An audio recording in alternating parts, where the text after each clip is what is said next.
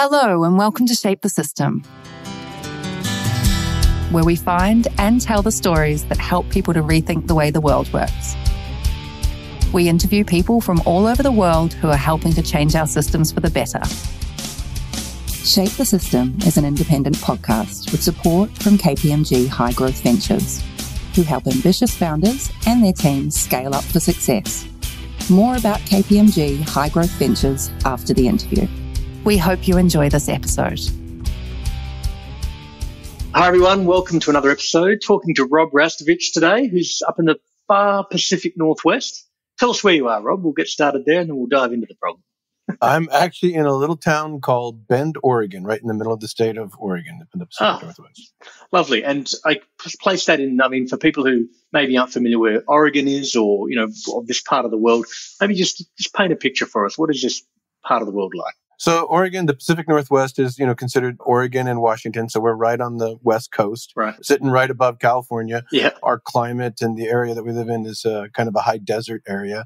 So It's sunny and warm most of the time and really cold in the winter. So Perfect. Yeah, probably getting drier and warmer in the summer, I'm guessing, over the last few years, potentially. Oh, absolutely. Yeah. Yes, it has. Very good. Well, as usual, we're going to dive straight into the problem. We will jump into a little bit of a dive into the thermic product a bit later on. I'm super interested in this. But what I want to understand is what is the context the thermic product operates in? So, food wastage is kind of a really broad umbrella, and we actually talk a lot about food wastage here on the show.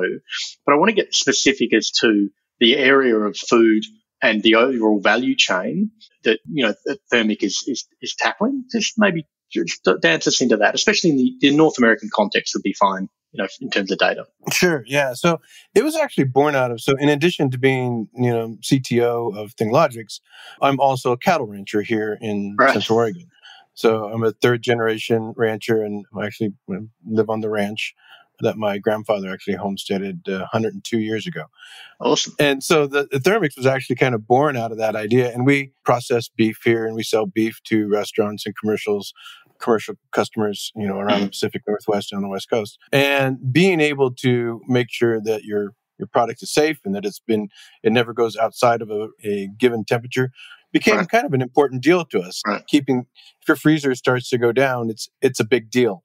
So that's kind of where we started with this. And then it started to evolve more. And it was really around, hey, we have an IoT platform. I have a freezer and I want to monitor it. We should be able to make something that does that. And we did a proof of concept around that. But then it really started to go into a larger context. So not only keeping things cold, but not letting things get too warm, but also not letting things get too cold. So greenhouses, being able to monitor humidity and temperatures in the greenhouses. In Oregon, I don't know if you're aware of this, but we have a large cannabis crop that actually is grown here and monitoring legally. Illegally, yeah. Legally, yeah. So monitoring those crops is a big deal. If it gets too cold in there and whatnot, it becomes a very expensive proposition if the temperature gets out of whack. So Thermix was really developed around that idea of being able to get early detection of if an area is getting too hot or too cold. Yeah, that's super interesting. I hadn't sort of thought about it in that kind of parallel context. We had a chat a while ago with Olympia Yaga from GoTerra. They produce essentially a shipping container, and you put food in one side and then there's maggot larvae in the other side, and they for 3 weeks eat all the food and then turn it into byproducts that they can then use to feed non-ruminants. And the thing that she talked about, super cool tech, and basically they stick them in like a hotel, like in the ground floor or the basement of a hotel, and all the food waste from the hotel goes in. It's an epic product. But the thing she spoke about that was super interesting, she said that humans are actually very resilient to a wide range of temperatures, right? And she said most of the animals that you deal with, most of the microbes, most of these smaller life forms are actually very sensitive to changes in temperature and changes in conditions. And is that kind of a parallel here? Is that if you're trying to grow something or ship something or store something, there's actually a very narrow window, and temperature is one of the things here. Is that kind of the crux of the challenge here? No, absolutely. As a farmer, temperature is like everything, right? Right. So right now, we're in the middle of a drought and a heat wave. Right. And so you really have to start thinking differently about not only how you manage your products and whatnot, but what kind of crops you grow. Mm. And we've had a drought for 3 years. So now we have to start changing kind of the food that we grow and how we manage not only that, but our livestock and how we manage that. So, and the same thing is true around the food after processing, whether it's beef, lamb, chicken, carrots, corn, or whatever. That process of monitoring and managing that, especially around restaurants too, restaurants being able to, manage their waste and whatnot becomes a real big deal for them. Yeah. So and that's kind of what our niche has been. And I love the usage of the word niche in some of these things because they're huge challenges. And I think people tend to think niche is like this tiny little narrow thing. But I want to paint some of the picture here of some of the pieces along the way of this value chain, right? So, there's the food is grown, or the animal is, grown, I guess is probably the right word for it. Then there's kind of the area where you turn, that raw product, for want of a better word, an animal in this case, but potentially a non-animal product as well. Mm-hmm. There's some kind of, I guess, work that's done to turn that into a shippable product. Then there's actually putting it on a truck or something and shipping it somewhere. What are the other steps along the way, all the way through to the restaurant and all the way to the table? Like, what are the stages in that? So there's actually two paths to that, right? So there's, and we actually monitor both. There's called a fresh product. So we have commercial customers, restaurants that want fresh ground beef every week. Right. We are actually processing animals every week, and it quite literally goes from the processing plant, it gets ground up, it gets refrigerated immediately, but then it's only going to it's going to keep a temperature of between 32 and 43 degrees at any given time. That's Fahrenheit, by the way, for our metric viewers. Sorry. It's about 0 to 7. Something like that. Yes. Okay. 32 would be quite hot, I guess. Quite in your warm world, for any kind of fruit or vegetable or animal product. Sorry. Yeah. So, but I mean, managing that, that variance in there and then it gets shipped fresh and then they consume it. It's quite literally, it goes from the farm to the table. Yeah, to the fork. And right. It's two steps. It goes from the farm to the processor and then the processor to the restaurant. Yeah. So, and then the second path is a little more for our, more consumer base where we're doing, whole cows or those kinds of things that have to go to consumers where they have a freezer and they want to store it for to have meat for the whole year. That will be going and get frozen. So that goes from the processor into a freezer. There's a monitor at the processor's freezer, goes into a freezer truck. There's a monitor in the freezer truck. Mm-hmm. The truck comes to our farm. Yep. Or goes into our freezer. And then that goes to the actual consumer back through the same truck. So at any given time, whether it be at the processor in transit or resident here, we keep a monitor on what the temperature is of that particular product. And those two channels sort of represent how you get from farm to plate, a fork, could you say, farm to fork? Yeah. It's got a much better ring to it. Like, I'm thinking beyond those channels that are specific to yourselves and to your ranch. What's the channel or the value chain, I guess, between kind of this larger scale of farm that's going out through some distributor or retailer? And because I'm guessing there's like hubs. We spoke to Eddie Badrina from Eating Greens a couple of weeks ago, and he talked about these distribution centers that are next to the big retail outlets. Yep. Like, what does that value chain look like as well? Because I'm assuming thermic might play in this context as well, right? It does indeed. So if you look at a larger operation than ours instead of local, that's actually it starts, and there's a lot of fresh product in there. So one of our partner ranches, they actually supply a lot of product to Whole Foods. And that looks, it's a very similar thing. So it's a fresh process. So there's a fresh process that goes quite literally from the ranch to the processor, into the processor. Then it goes to a more of a second processor. So it goes to a kill plant where the animal is killed. And then it goes to a larger, meat packing plant, where they're going to just grind, tens and thousands of pounds of ground beef. And then from there, it'll go to a distributor, like a Cisco or a big, distribution network, and then it goes into the grocery stores. Right. So you got a couple extra hops in there, right? So you got an extra processor in there, and you probably have an extra distributor in there. And anywhere along the lines, as long as those are being monitored, you can monitor. And we can even get down to the point where the label on the package, so once it gets labeled, that has a sensor, and so it can monitor itself all the way through. And that's kind of my sort of follow-on question from this. I think when it's you and the customer, being either the restaurant or the retailer, it's important that there's measurement on both sides and you kind of know what happened. But when you start to have 4 or 5 parties in the value chain, like if you're party number 3, what happened at step 1 and step 2 is critically important to understanding how long you've got, right? Or what you need to do or what your optionality is here. Is the point here isn't just that these are devices that measure the current context, which is, hey, you're currently in a truck and everything looks fine, but they have some connectivity to the steps before and the steps after. Is that right? Like how this really plays out? Exactly. Like, so if without that, right? So if you're the distributor and 2 steps before you, somebody, that temperature got too high and, maybe it was there for not very long, but you now have, and you can see if it was spoiled for a long period of time, but it's that little area in between where maybe it wasn't at its, its ideal temperature. And that was 2 steps before you. So you are really disconnected from, steps 1 and 2, but you're responsible for having impacted, a quality product. Right. Yeah, and financially impacted. So having the ability to, even for each step along the way, have some kind of reliability that knows that, hey, the product that I got it from point A, from point B, but I can see what happened at point A. And kind of think about it like in terms of if you're buying a car, right? If you bought a used car, and maybe you're buying a used car from somebody, but who bought it knew from somebody else who bought it from somebody else. And it's 2 or 3 down the road. And then, there was these different companies that came out about, I think Carfax in the US is the one car or Trico. It tries to keep track of every accident and every service that it does so that you're not just relying on the guy before you. You're kind of going, okay, I want to see the history of this whole thing. Yeah, that's super fascinating. Just as an aside, I'm partial to old cars. I have a 71 Charger.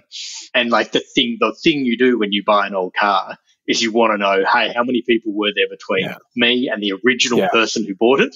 And if you get like 2 owners over the last 50 years, you're like, all right, like the risk tolerance there is like, okay, how much could have possibly gone wrong as opposed to 7 sets of hands? Exactly. So, this presents like a massive opportunity, but a huge kind of challenge. Because ultimately you're no longer saying, hey, would you like my sensor? What you're actually saying is, hey, the 2 people before you already have the sensor, or I, as the manufacturer, have it and the packing plant has it. If you use our sensors, then you're going to inherit not just our sensor, but also all the data that came before it. Is that part of the way this goes to market? So the go-to-market strategies, there's a lot of different avenues. Food processing is one of our customers is an ice cream manufacturer. From there, it's pretty easy to tell whether ice cream has been above temperature or not. Meat to ice cream. It's obviously food that needs to be kept at the temperature. I get that, but please go on. Sorry about that. Well, it's from there. You don't really need. If you look at it and it's melted, it's melted, right? So there's no 2 times before you. It doesn't really matter. It doesn't matter. Right? There, it matters. It matters. That product is being kept frozen. Right. And because in our particular ranch, what we do is we actually work with local breweries, right? So we actually pick up the beer mash from the local breweries and feed that to the cows. And so, when you have a burger, you come to town and have a burger and a beer, you're eating a burger raised on the beer you're drinking. But those breweries also want to keep beer at a very specific temperature through the whole process. So go to market is very different depending on what industry you go to. It's, you can go to frozen food chain, cold chain along the produce and meat industries is very important, but even the beer industry and wine industry, obviously, and the liquor industry, being able to manage humidities and temperatures in those large distilleries is a go-to-market. The thing that I think that's interesting though, and new and possible now that wasn't possible before, with a whole set of connected devices that are, relatively speaking, far more cheaply available and easier to network and have talk to each other, is like, the idea that there might ultimately, or that there are, not ultimately, but you will start to see the emergence of network effects. And the definition of a network is when you add someone to the network, they get value and the network gets more value. And that set of conditions, you never sort of imagine that, you've walked up to a fridge before and seen that thing that tells you what the temperature is in the fridge. And the idea that fridge is now somehow contributing to a larger network of data, I think is a fascinating leap from where we are. Is the conditions that have kind of created that now, just these macros of everything's connected, the data's there, like what Like, what changed that meant that this is now kind of possible, and where does Thermic kind of sit in that, and the company generally? So I'm going to try and keep it succinct, because you've hit upon like my passion right there, right? So, because as we at ThingLogix, we're an Internet of Things company, Right. and I always call it the Internet of Everything, Right. right? And so imagine a world and so what you and I have been talking about is, okay, we go out and we'll pick the plant, we'll cut down the head of cabbage, Right. we'll put the head of cabbage in a box, it'll go into the refrigerator, and we'll watch it from there. Well, why not go take a step back a little bit further than that? Let's monitor the soil that the cabbage is in. Let's provide the nutrients, and we do this. We actually have soil sensors that go into the soils, and then the irrigation, we call it a fertigation system. It provides not only moisture, but nutrients to that plant. Right. So now you not only get to see, kind of what temperature it was, which is, kind of interesting information, Right. but imagine knowing the nutrients that went into this particular plant, the seed, the genetics it was, and where did that seed come from? And that being able to see, and now how much cabbage is available to be picked, and managing inventories based on what's actually in the farm and when it's going to be ready and how it's, maturing and when it's getting too mature. Because plants, cows, and everything, there's actually a sweet spot in there for when you want to process them, right? So you don't want to let an ear of corn go too long, Right. because it'll start to go to feed. Right. You want to pick it at exactly the right time. You don't want a steer to get too big or to get too old, because the meat's not as good. So that chain, not just from when you process it on, but the whole thing, interconnectivity and take it one step further. Imagine now, okay, you now have the farm with the soil sensor in it and the fertigation that's sending the water. Yeah. Where does the water come from? Well, the water comes from a river that's potentially thousands of miles away. So how much water is in the river or in the mountains? How much snowpack is in the mountains, on the mountains that are maybe a continent away from you? Right. And how fast is it melting? And how fast is it coming down the river to know how much water I'm going to get, till I can know how much I can plant, so you can know how much you're going to eat? The whole thing's connected thing. It is. And we all so often we always just think, oh, well, I go to the supermarket, I pick out my ground beef, and there it is. Yeah, yeah. But that ground beef is so much dependent upon how much snow fell in the Rocky Mountains last 2 years year. ago. Yeah. And exactly. And how much is in the other, and monitor, and we do all that. And ThingLogix, we actually work with the United States Geological Service, and we're actually monitoring Colorado River and other rivers, major tributaries of water, to see how that flow is coming, and how that flow hundreds of thousands of miles away from you is going to be able to take effect. And you can make decisions as a farmer or a rancher in way down the stream. So and we always talk about how the earth is connected and everything is connected, but we actually quite literally now can connect and measure every portion of it. And that's, to me, is the exciting part. Yeah. Right? I mean, I didn't say it before we jumped on the show, but I tend to sort of look for what I call the matrix moment, which is like, okay, wow. Yeah. I think we hit the matrix moment. That's it. Yeah. Yes, you did. Hey, I've obviously got a bunch of follow-on questions. So the first thing I'm kind of curious about is, once you get this avalanche of instrumentation and data, how is it that you as an individual or as a rancher or as someone who drives a truck, how do you work with that data? How do you synthesize it? Yeah. And then also, what are the 2 or 3 big things that you say, if we knew all this stuff, the big things that we would ultimately impact the amount of food that doesn't go to waste, or the quality or nutrition of that food? What are the kind of the big outcomes that start to happen when you start to be able to get this data and work with this data? So that's, you're going to take me way down into the rabbit hole with this one. Good. But so you're exactly right. You get this. How do you get this large amount of data? And that was one of the things that ThingLogix was actually born out of a company called Telemetry. Right. And my partners and we built a technology that would ingest billions and billions and billions and billions of data simultaneously. We ended up selling that company to Amazon, and that is today what Amazon refers to as the microservice AWS IoT. So ThingLogix was now born out of the idea, okay, we just sold this technology to Amazon. So now the question was exactly that. Now you can ingest all this data, but how do you process it? And the name of the company, how do you put logic? How do you put the logic against the things? And so we developed a way so that you could put intelligence and AI around all this and make intelligence decisions and be able to make something so that when the water sensor goes off in the basement because the hot water heater is leaking, it's smart enough to turn the valve off and stop the water from coming in. Right. And if the valve goes off and knows that, it's smart enough to implement a trouble ticket to the plumber and call him out to go in. So all these things but being able to put that intelligence was the trick, and being able to process what's important. Most of the data that if you were to see all this data, it would be like, it's just too overwhelming. You don't know what to do with it. It literally looks like the Matrix, I'm guessing. It does.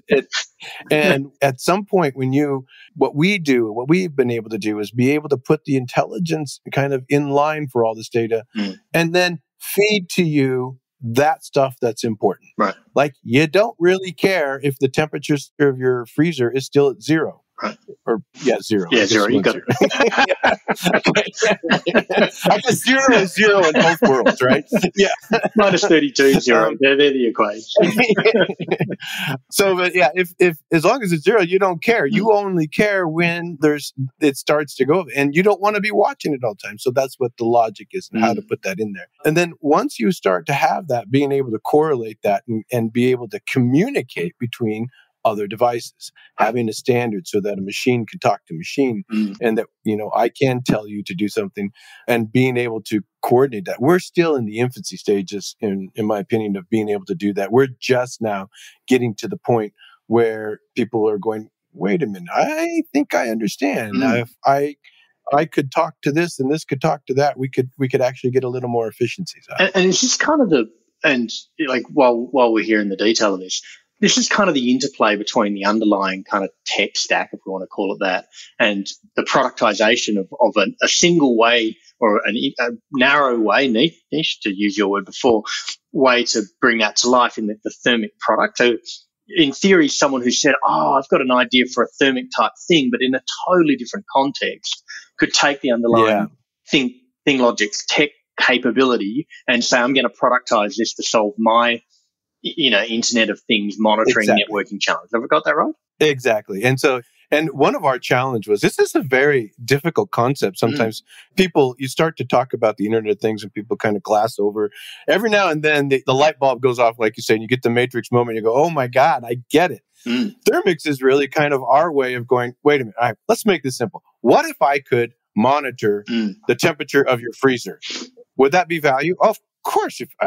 And could you send me a text message when the Yep, I could send you a text message when the temperature got too high. That would be great. Hey, could you also monitor my refrigerator? Yeah, we can monitor. Hey, could you monitor the power that's coming in so that if the power got cut? Yeah, we can monitor the power. And then the what ifs keep going and they keep going. And then pretty soon you start to build it out and you start realizing, what if I could connect the Colorado River to the cabbage head that's in the thing? And once you start making that connection and all the things then the Matrix moment really happens. Yeah. And I feel like also part of this is thermic is a way, and I want to get back to some of the more specifics of thermic in a minute, but thermic is also a way of illustrating what's possible with the capability and the technology and where we're at now anyway, to potentially inspire the next 10 thermics in other 10 contexts, even if you don't build them. Is that kind of part of the duality of this? Yeah. Okay. And so, absolutely. That's super exciting. I love that. Just coming back to thermic a little bit, and this kind of comes down to where it plays. I mean, there definitely is I think about energy in Australia now, right? Most of the homes in Australia have a normal meter. Someone walks in, waves to you through the window like I do have here, and says, I just need to check, I just need to check your meter. Yeah. And they come and look at a thing and write a number down and tell the energy company, and then you get a bill like a month later. Obviously, progressively now, more and more households have a smart meter. It checks every 30 minutes. It sends data back.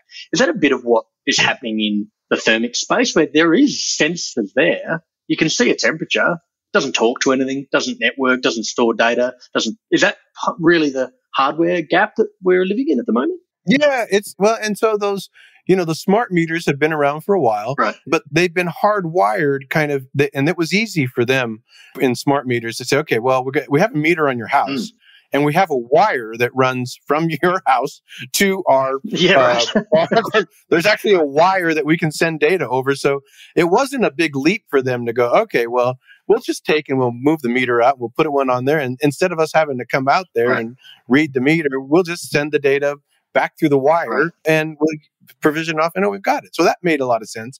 It gets a little more difficult now when you've got a freezer with huge, thick walls designed to keep a signal, designed to keep air out. And how do you get data out of that to a place that then can move it up to someplace else? So what has happened now is not so much like the IoT has been evolving, but the technology has gotten to the point now where the prices come down. So like a thermic solution is a couple $100, you're up and running, and you're monitoring your stuff on a second by second basis. But the technology, the LoRa technology that we use to communicate to that wasn't around, 10 or 15 years ago. What was that technology called? LoRa, did you say? LoRa. And so LoRa, it's more of like Wi-Fi is a technology to communicate data back and forth. Radio frequencies, RF is a technology. So LoRa is another technology like that. But what it does is it has a very small payload. Like you're not going to stream video on it or anything, but it goes for miles. Like it can go like line of sight. I want to say it's 50 miles or something, maybe even 100 miles. So you can now start connecting things that were unconnectable before, and the signal's very strong, and you can do it. So technologies like that are starting to really evolve. Now there's applications that are popping up. One of my favorite stories about how this changes, the world of business and how businesses are changing. I had a guy come to me one time, and he was a pool cleaner. He had he'd go clean pool. He'd go around. He goes, I want to build my website, and I want to make a better website, and I want my customers to be able to order my products online. I want them to be able to schedule maintenance, and I want to be able to do all these communications. I said, you're in the wrong. That's the wrong business. You don't need a better website. What you need is a connected pool pump. And we actually ended up building a connected pool pump. So now you don't require your customer to ask you for the products. You don't require them to do that. The pool pump, will send the data back when the saline or when it needs saline. It sends the chlorine right out to you.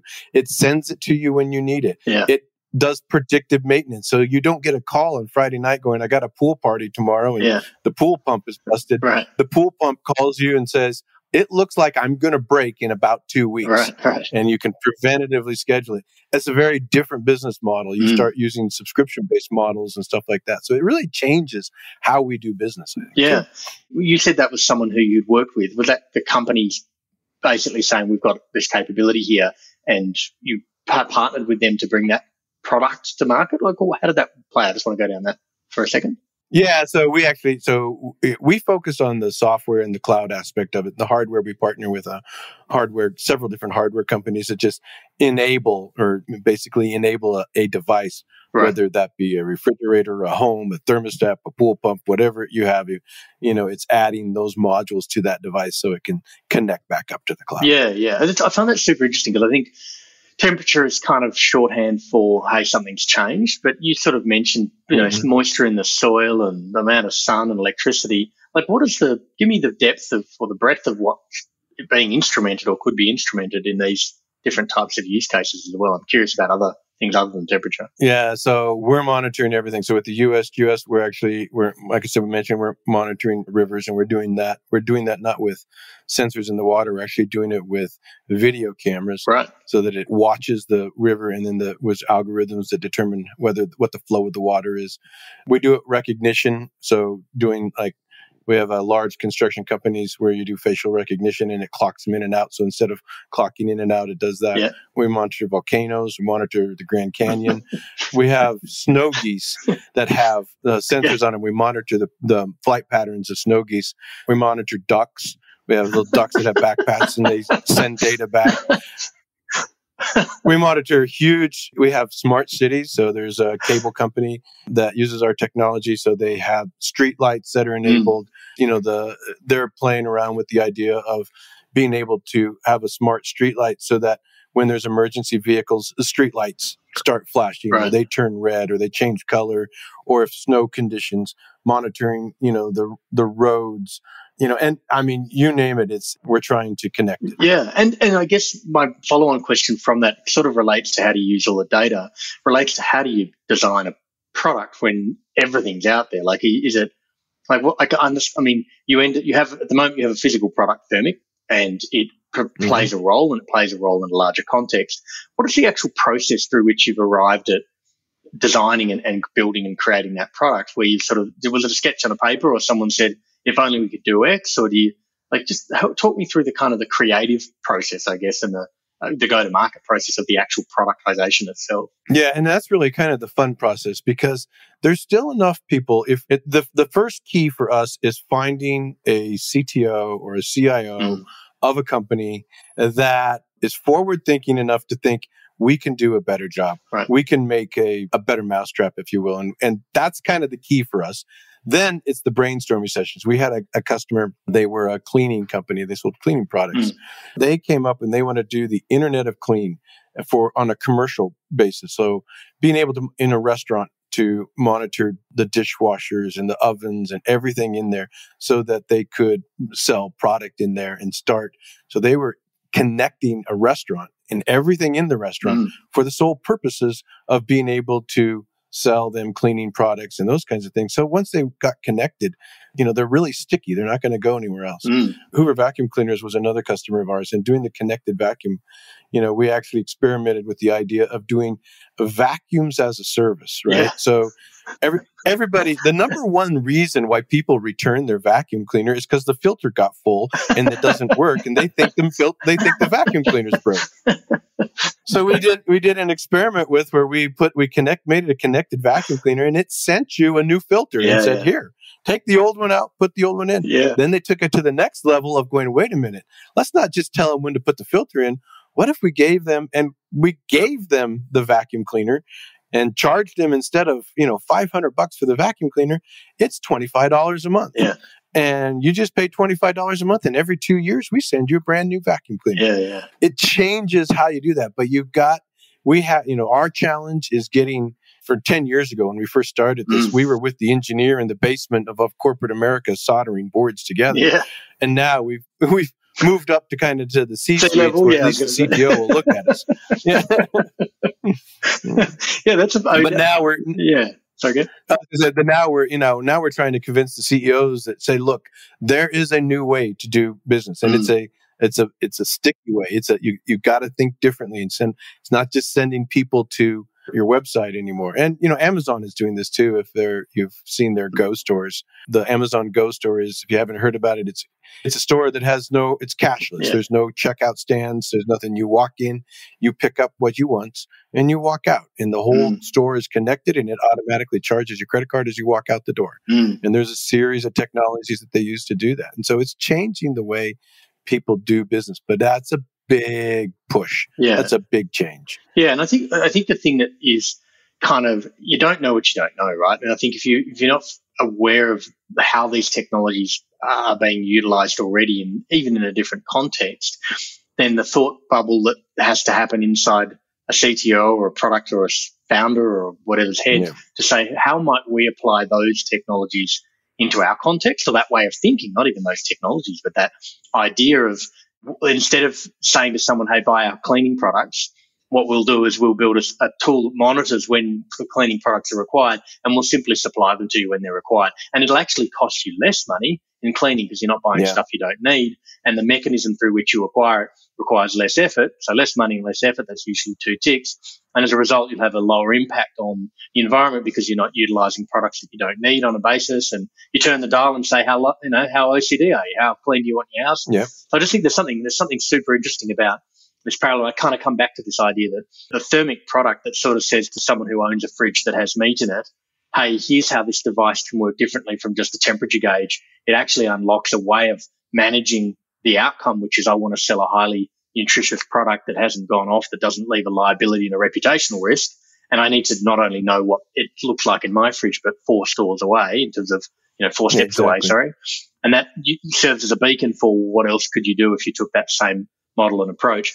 Just in terms of the company itself, it sounds to me like you kind of waiting for these inbound? Are you actively taking this out and thinking, we've got some hypotheses in areas and we're going to go and approach some innovative companies and say, hey, we think we might be able to help you? How does that interaction play out? Yeah, so we actually do both. We've actually been around doing it long enough now. We've got a good enough traction, so we got plenty of inbound. But what we have decided to do is to demonstrate how this is we started spinning up more and more of these little companies. Thermix is one of them. We did a company called WorkWatch, which was a subsidiary of ThingLogix. When COVID was there, it was an application that, took a kiosk. You went, you stood up, and you've seen them. You stood in front of it, takes your temperature, scans your face, does compliance, and it makes sure that you're in compliance. People counting. Right. That was another big one during the COVID thing. How many people are in the store? It automatically counts the number of people going in and out, stops people when they can't come in. Right. A simple thing like counting the number of people going in, but you can put a little device up there. During the pandemic, they had people outside counting, hitting the clicker, and they're paying 2 or 3 full-time people just to count a clicker when you put a little device up there. And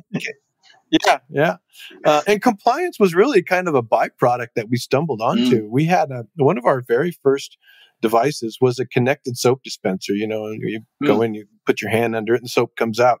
Well, we thought, that would be kind of cool because now you would know when the soap dispenser runs out of soap. Right. We thought that was what the use case was. Turns out no one really cares because they're going to put the soap in it anyway. Right. And knowing when a soap runs out wasn't as important as knowing how many times a day people were using the soap. Right. So we put it in delis. There was a company in Europe that we put it in their deli so they could keep track of how many times the employees are washing their hands. And so that became a compliance issue of if you have a store who employees are not washing their hands enough, that's a problem. So it wasn't really the connectivity and the data wasn't about how much soap it was. It was how many times are you using it, so that we know that you are washing your hands and stuff. Yeah. Fascinating. Obviously, it's a limitless amount of opportunities to apply the thinking and the technology to it.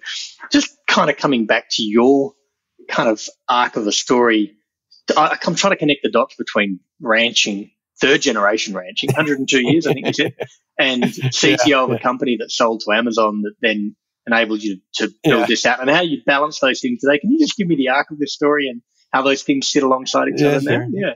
They actually work complementary to one another, believe it or not, and I get that a lot. Like, how can you do one and the other? I actually, I was born and raised on the ranch I live in. And I went off and got a degree in marketing, had an advertising agency in Southern California for a while and was working on, marketing. And then the internet came along. And it was just, the internet was, hey, a web page. It looks like a brochure. It's kind of like a brochure. We should go sell this to our customers. Well, I got the bug and started, coding, and then I built e-commerce sites and I started building web applications. Then, the cloud came around. I started doing Salesforce.com consulting and those kinds of things, and I always was pushing it. And then a couple of guys, when we first saw the protocol is called MQTT, is the protocol that we send data back and forth. And I saw that for the first time. I thought this was the coolest thing ever. And so we started, playing around and tinkering with stuff and trying to build stuff. And I always say that mentality really is a rancher's mentality. Right. Growing up on a ranch, you never go and say, where can I go buy the thing that I need? Right. You got to make it. You go to any ranch, whether it's in here or in Australia or New Zealand, there is the most innovation happens on ranches, and they build these stuff. What they say, necessity is the mother of invention, and it's true. Yeah, mother of invention. Yes. I've always had that mentality of how could I make it work? How can I make something better? How can I do something? And that once I got the technology bug and I learned to program and did all that, I just couldn't get enough of it. And so my professional career took off on the technology side, but I always came back to the ranch. Yeah. And the way they live in concert is, and I think I'm always one of the luckiest guys because my best ideas come after I put down I set the laptop down, get away from it. And I'll go out and, whether I'm feeding cows or, load them up or hauling them in or changing irrigation, it's that time for you to kind of decompress. And, that's kind of when it all kind of comes together. But if I had to do ranching full time, I'd probably go crazy. And if I had to do technology full time, I'd probably go crazy. But the two keep me, they kind of keep me sane. So that's, I honestly didn't expect that to be the arc of that. I think just a couple of thoughts and a couple of comments, I guess. I don't know anyone who went from ranching into marketing and then somehow got into programming. So for anyone who's listening who's in marketing who thinks they can't learn to code, I would challenge that notion straight away. Yeah, absolutely. I think what you're describing as well, which is wonderful, is a concept of work-life harmony. And I think the ranch view feels like life rather than work. It feels like where your happy place, but obviously you have to kind of contrast that with, like how to ranch, right? You know what's there, and you grew up with that, and that's kind of in you. And the work part is the part that kind of complements that, being all the discovery and the challenge and how does this thing work. And I'm sure there's still challenges on the ranch as well. The other thing that's interesting about this is it sounds to me like you personally, or maybe the company generally, is very distributed and set up remotely. Is that correct as well? You're obviously doing a bunch of your actual work from the farm or from the ranch? Absolutely, yeah. I'm here most of the time now. Our headquarters is in San Francisco, so most of the guys are down there. But we also have a large Dubai presence. The Middle East, in terms of IoT, is far outpacing. I mean, their acceptance and their willingness to try these connected products, just their appetite for it just far exceeds that of the US. And so we have a very large presence there. We also have developers in India and in Egypt. So we are pretty distributed. Our headquarters are, like I say, I'm down in San Francisco, so I'm down there periodically. And I always kind of when I'm down in San Francisco and you talk about ranching, people look at me like, wait a minute. You mean you go to the store? No. I put the stuff in the store. And then the thing that happens before the fork, that's me. Yeah. And when I'm here and I'm talking to my rancher buddies and I talk about IoT, what is it? No, never mind. That's wonderful. I kind of keep one foot in both worlds. I think that is wonderful. And probably just the last question for me, like not where to from here, but kind of what's like the thing right in front of you guys right now on the either Thermix side or on the ThingLogix side generally? Right in front of us is I really feel is our breakout moment. And for years we have had, I always described it, we have solved a problem that most people don't know they have. And they're finally starting to catch up to the point where, wait a minute, and I love your phrase, that when they have their matrix moments, when they realize, wait, all this stuff is connected, and how do we do that? Then they go and we say, oh, let me show you.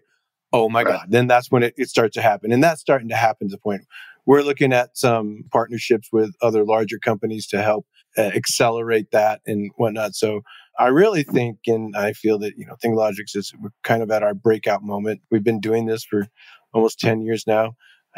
Just like in farming, I always say a smarter person would not be a farmer. A smarter person probably wouldn't be running a startup for 10 years. But the good news is you don't have to work a day in your life if you love what you're doing, right? So absolutely. I think echoing what you're saying is often people say you're in the right place at the right time, and sometimes you just need to be in the right place and wait until the right time. And that feels a little bit about what's going on here as well for you guys. Amazing. Amazing. Exactly. Rob, really awesome chatting to you today. It was really exciting and fun to go down all those rabbit holes and meanderings. That's kind of what we love doing here. And we're really, really pumped for what you're doing and can't wait to see what's next for you guys. No, thanks so much. I really appreciate you having it. It's fun talking to you, Vincent. We hope you enjoyed this episode of Shape the System. As usual, if you'd like to suggest a guest, someone that you know who's helped change a system for the better, please go to www.shapethesystem.org, click on the top right-hand corner, then click Suggest Guest. Make sure that you click subscribe so that you get the new episode. Shape the System is an independent podcast with support from KPMG High Growth Ventures. Connects founders to the services they need along their journey. Whether you are looking to refine your strategy, mature your finance function, prepare for a capital raise, expand abroad, or simply comply with regulatory requirements, they provide you with the support you need to drive your business forward.